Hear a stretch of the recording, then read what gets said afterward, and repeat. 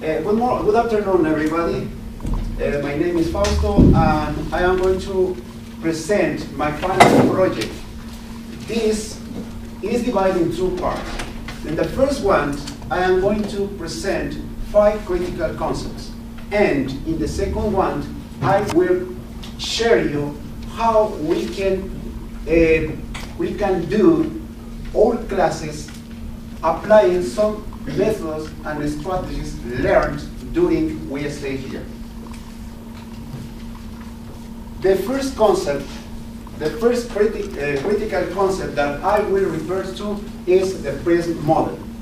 As you can see, the PRISM model is a fundamental theory of biography-driven instruction. The PRISM model has four dimensions. Sociocultural dimension is the heart of language acquisition and learning. Sociocultural dimension is the determinant factor of the children's attitude. The second one is linguistic. Linguistic dimension focus on the productive and receptive skills. As you know, language is a means of communication. So students need to learn language for communication. In the third one, we have the cognitive dimension.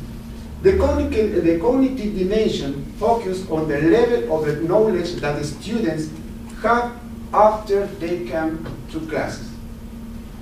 In the last one, we have the academic dimension.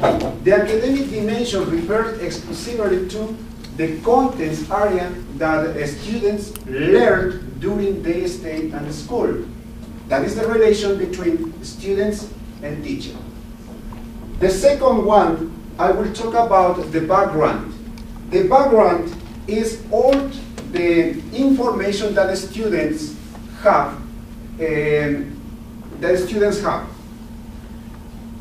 Remember, the students have a lot of information related to their home, to their community, and to their schools. When I talk about the home, I refer to fonts of knowledge. The fonts of knowledge emphasize at home. The prior knowledge refers to the community, the relationship between the teachers and the students, again, the community. The third one is the academic knowledge. The academic knowledge refers exclusively to the academic things that students get in the classroom, especially the interaction teacher-student, student-teacher. That relationship, the teacher should look for some strategies, some alternatives in order to keep that relation. That is the communicative approach.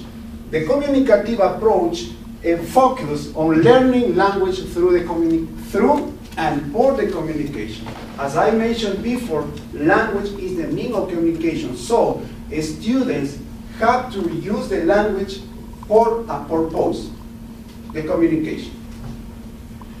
This approach has a lot of methods, strategies, and techniques which help teachers to get an interactive classroom in order to get in order to encourage students to participation.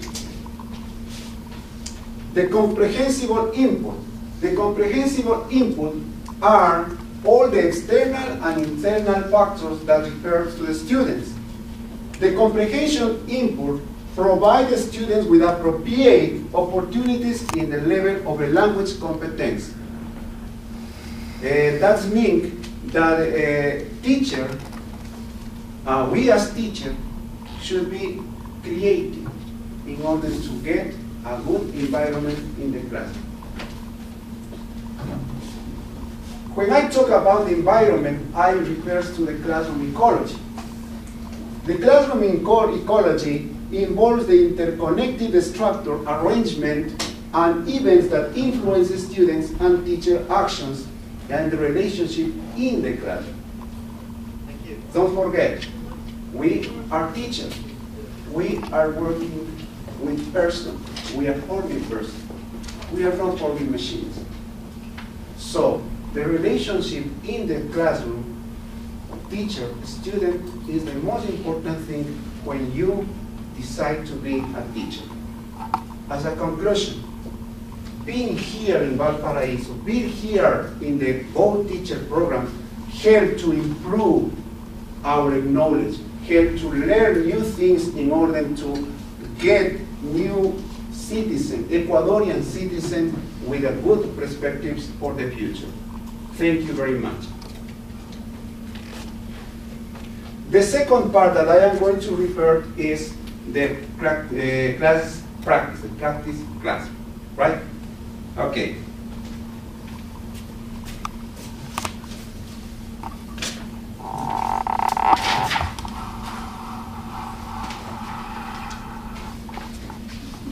Good morning, everybody. Good morning. How are you today? Fine. Fine. I don't need that. How are you today? Fine. Yeah. Okay. Stand up, please, in order to. You make some fine and say, oh, like older man. Please sit down again. Listen to me. When I say 1, 2, 3, you have to stand up very fast. Ready? Yeah. Okay. Listen to me. 1, 2, 3, stand up. Look at that.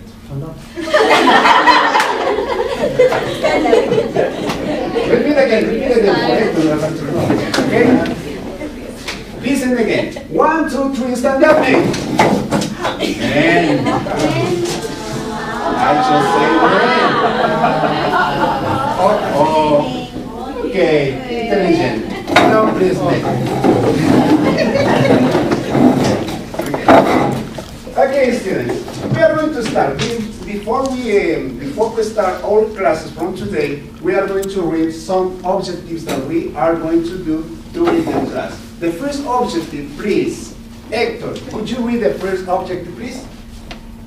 We will identify some adjectives for describing physical appearance and personality.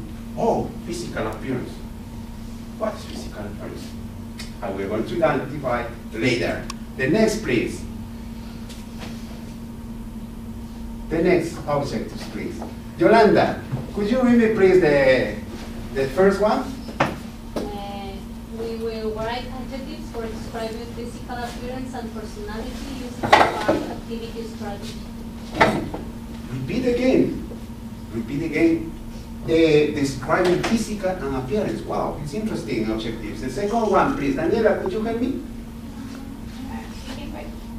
The second one, listen. We will listen to our partner predictions about the topic for the class. Thank you very much. The next one, Johnny, could you help me, please? Speaking, we will describe our classmate physical appearance and personality. Wow. The last one, please, Patricia. Could you help me? Yeah, of course.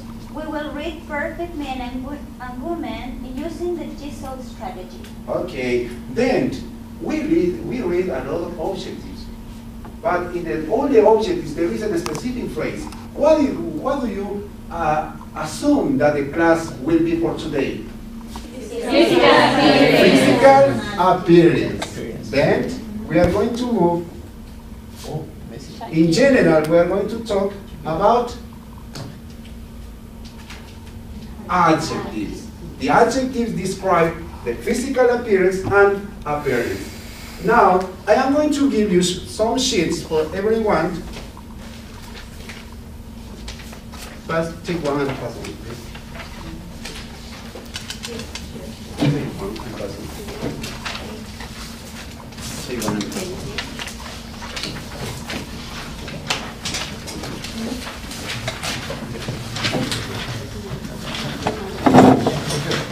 Wow, one part. As you can see this sheet, this heart has two parts. Left part and right part. In the right part, you are going to write all the adjectives you remember. All the adjectives you remember. You have just 1 minute in order to do that. Go!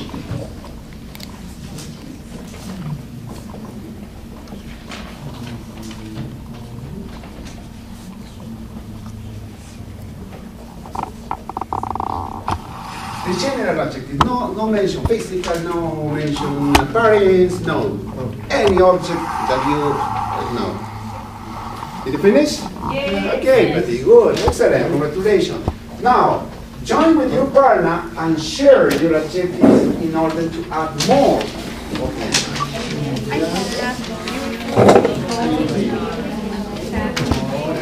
Small, big, tall, beautiful,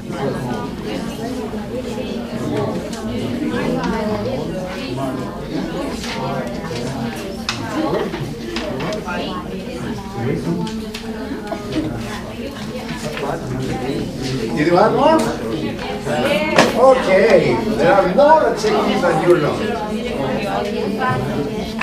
Yeah? Did you finish? Yes. Did you finish, Edwin? Yes. Okay, congratulations. Now, we are going to do, please tell me one adjective you have. What I have pretty, old, smart, beautiful, big, thin, and tall. Congratulations. Yolanda, could you tell me please one of those adjectives you have? Small, long, short. Okay, congratulations. Now, in this moment, I am going to give you one sheet of paper with a reading, right? Take one and pass it. Take one.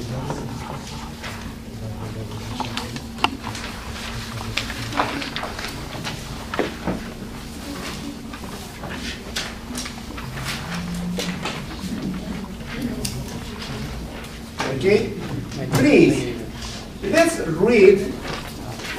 read in order to underline the adjective you identify. In the reading, there are some adjectives. Identify the adjectives, please. You have 1 minute.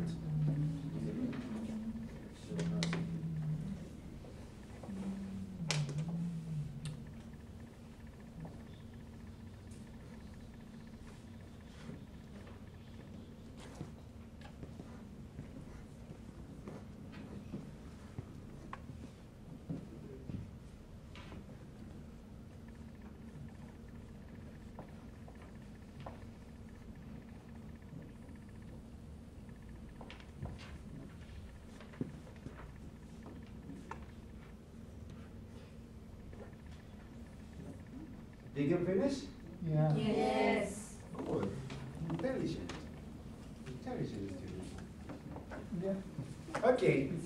Once you have underlined the adjectives in your text, please look at your sheet. Come back please to the heart. Do you remember the heart? And copy the adjectives that you underlined in the left hand. Sorry, in the right hand. Yeah. Part? Connect? No, in the connect where it's mentioned connect part. Okay? In the connect part.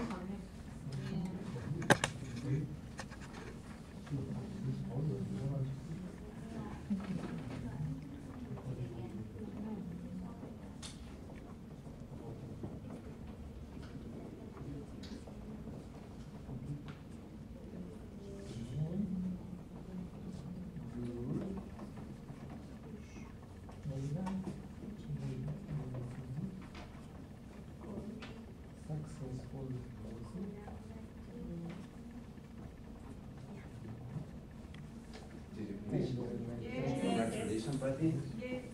Okay, now, as homework, you are going to use this heart with adjectives in the activation and from the connector in order to describe two famous persons.